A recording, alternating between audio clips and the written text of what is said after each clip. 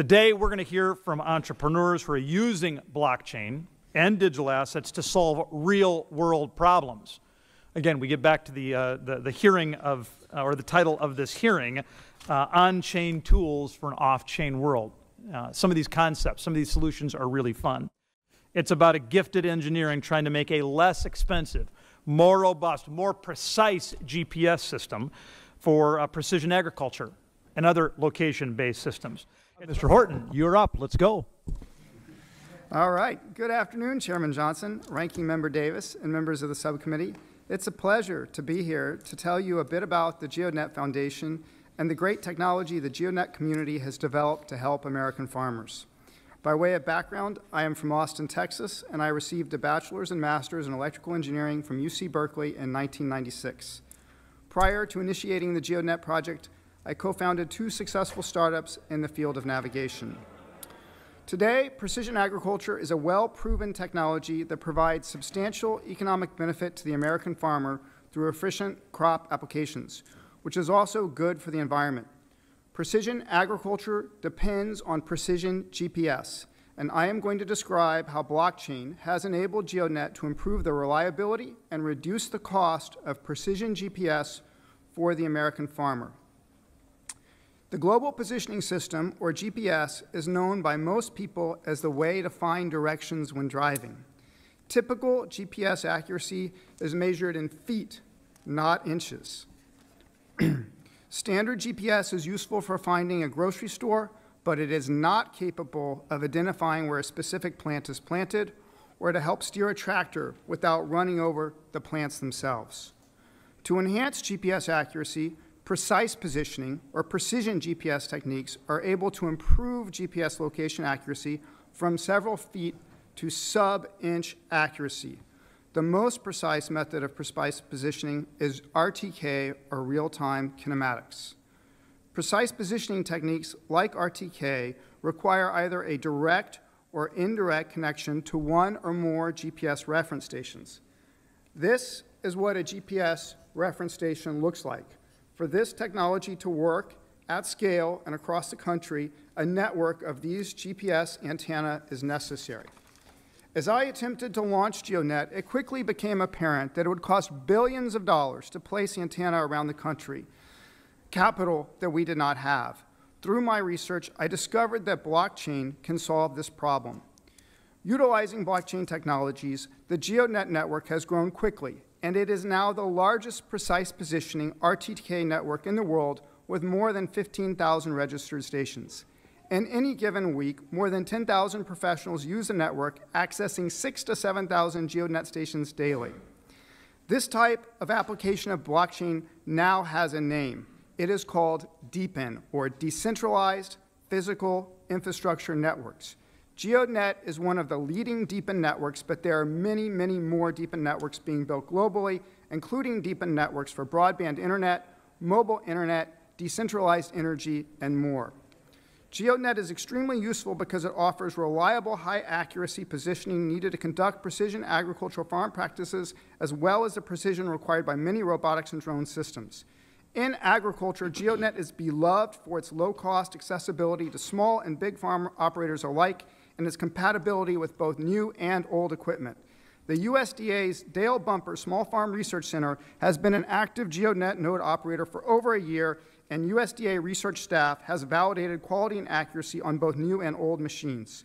To the end farmer who requires the precise position signal, GEODNET subscriptions offer savings from 33% to 90% per annum compared to centralized corporate competitors.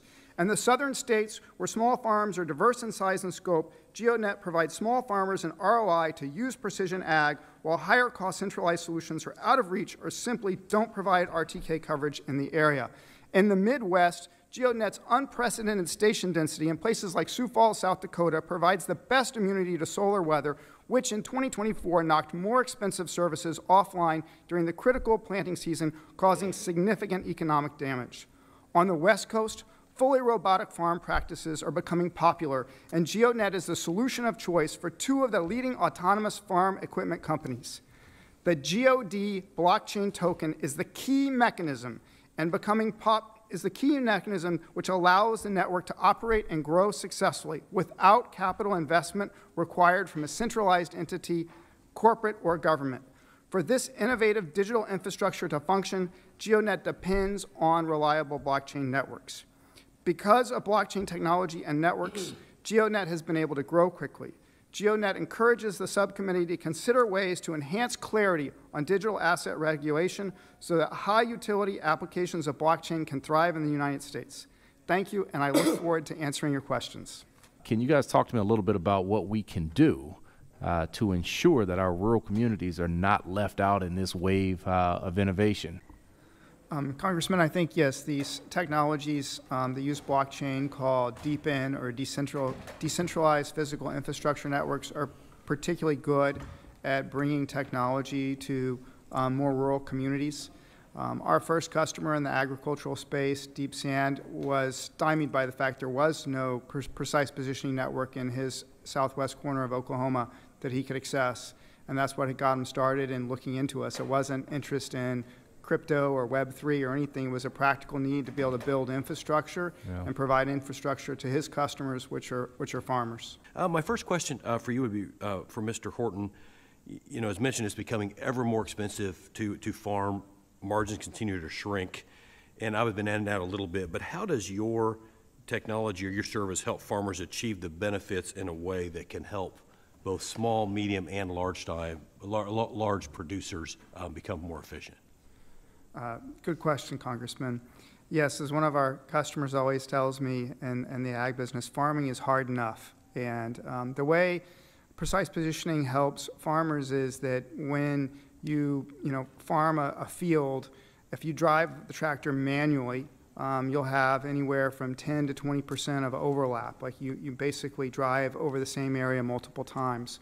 By having centimeter accurate GPS, you're able to let the machine steer itself, and it avoids that overlap. And that translates directly into reduced input costs, such as fuel and chemicals when you're spraying. And that really drops to the bottom line. Now, traditionally, centralized solutions to this problem have either lacked coverage in certain areas or they've been pretty darn expensive. And that's provided a hard time for smaller operators to get an ROI with the technology. Through this kind of community-based approach that what is how this blockchain-based GEODNET network works, we've been able to bring that cost substantially down and introduce the precision agriculture technology to a lot of new farmers. Tremendous. And then how does that work? So does their combine or tractor or sprayer have to be equipped with certain, obviously, software and hardware to be able to utilize the technology? Yes, sir. So there's two solutions. One solution is to use the technology that's already on the equipment, and most modern equipment, or I should say all modern equipment being built today by folks like John Deere, Case, and AGCO does come equipped, ready to connect to a network like GEODNET. And then there are solutions for retrofitting machines. So you can put on a retrofit kit that will actually sort of put a motor on the steering wheel, which will let it to automatically steer. And those are also extremely popular and lets you utilize older assets and bring value out of them. So, Mr. Horton, you explained in your testimony GEODNET has its own token, but it doesn't have its own blockchain. So help us understand, what's the GEODNET protocol? What's Geode? How does that interact with Solana? Give us some sense of how they fit together. Yeah, so you could think about the layer 1 blockchain as kind of this distributed operating system that projects like GEODNET build on top of. And GEODNET is an application that really connects providers of this RTK data to users of this RTK data. And the token is able to help those buyers and sellers transact and record that data in a consistent, transparent way. That also provides an ability for you to reward the stations that are providing good coverage and good performant data and incentivize that coverage to grow. And then this is to any of you who want to quickly talk about this. I spent many rural areas don't have the required infrastructure, as we discussed, and much of my life I spent working to bridge the digital divide, particularly in rural America. To any of the witnesses, and as we roll out rural broadband, there are platforms designed for farmers to use in low bandwidth environments, or do any of your platforms offer offline capabilities for like the 20% of farmers in my district that lacked high-speed broadband? Our network does rely on having good internet connectivity, but I think that these decentralized protocols called DePIN networks, these decentralized physical infrastructure networks, really offer an attractive way to extend coverage out to rural areas very cost effectively. Mr. Horton, not only is GEODNET a solution to farmers and others who rely on precision mapping data, but blockchain was the solution to creating GEODNET. You said, quote, it would have cost billions of dollars to place antennae around the country, end quote. Would this project for precision mapping be possible without blockchain technology? And please speak to blockchain's unique ability to be part of the solution to this problem.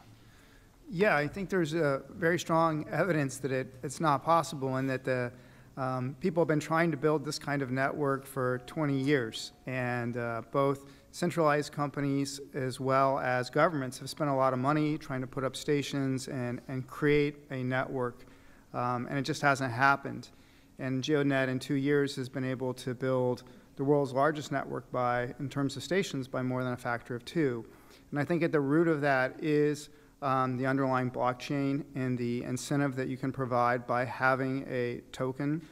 We presented the idea first at the Institute of Navigation's GNSS Plus conference, and it's a very conservative community. We thought the idea of using blockchain to solve this problem of a reference station network would be, controversial. We didn't know if people would like it, and in turn, it won the Best Presentation Award, and immediately attracted folks from the industry to help us participate and create this network.